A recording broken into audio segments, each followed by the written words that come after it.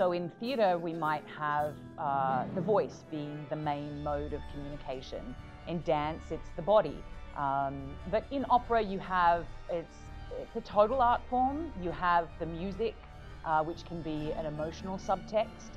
You have the libretto, you have the stage, you have the lighting, the multimedia. So you're trying to bring all these things in together to make the story multi-layered, but at the same time, you know, running towards one framework, I suppose. I think that's a bit of a weird word, but you know, when we watch the stage, how are we getting our information? And in opera, a director needs to understand that they're not just getting the information from the staging, but they're getting the information from the score as well, the underlying emotion that's within each note. You know, these performers are singing, they are loving, they are crying on a note, on various notes. And that's a little bit different when we look at theatrical productions. So in 2018, I had the great opportunity to direct the Mass at the Esplanade Concert Hall.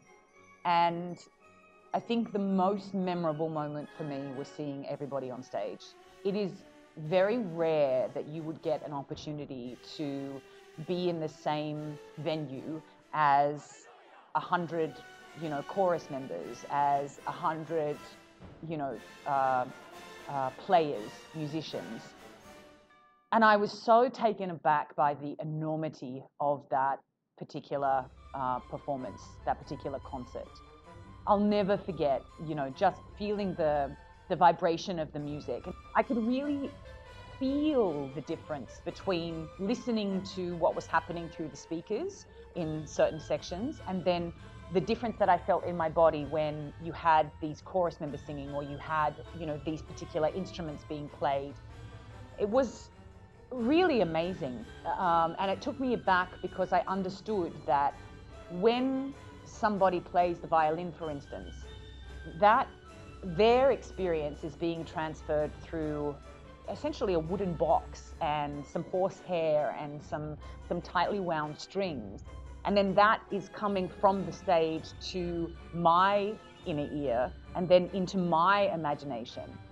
And I could really feel the vibration in my body cavity. Do you know what I mean? So it wasn't just, you know, the sounds bouncing off the wood. It was like the sounds bouncing off the bone and the sinews and the fat in my body. And so that, for me, was a memorable experience working with OMM. Just really understanding the difference between something that is digital and something that is live. And I hope we get to do that again very soon.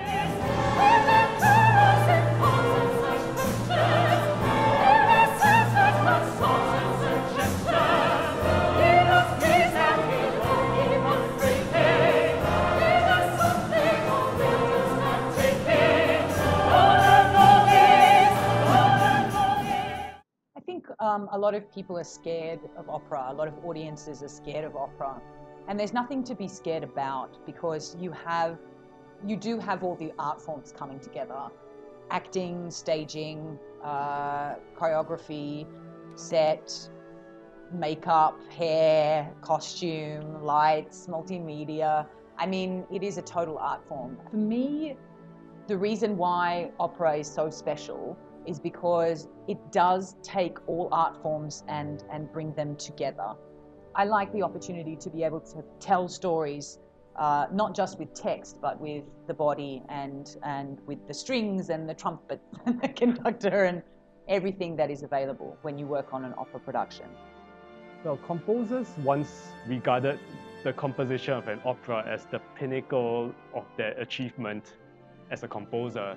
I mean, some of them wrote music, wrote the words, directed it, even created all the staging and involved themselves in the set design, costume design. So that was a way to really engage with many, many more art forms than, let's say, just a purely musical one.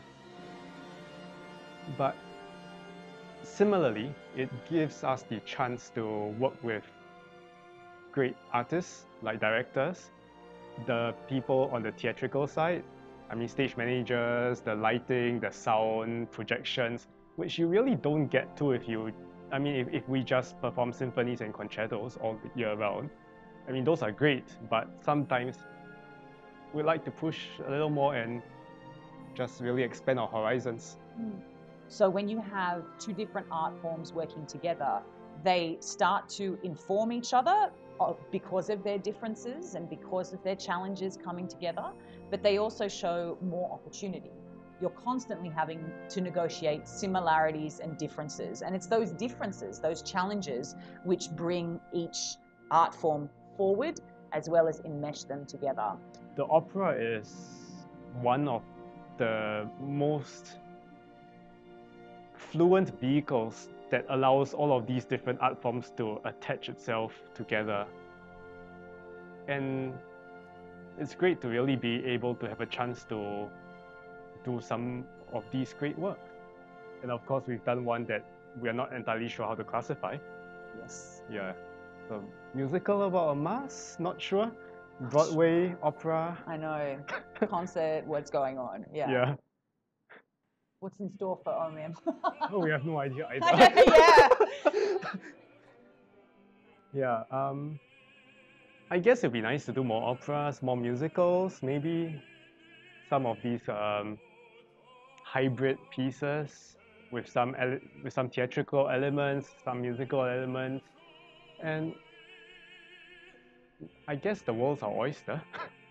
I think across the world, there's an opening up of the availability of things that you can see. So I'm looking forward to see how collaborations move forward in the new normal. I'm sure everyone's really learning from each other now through this process. So who knows what will come of it.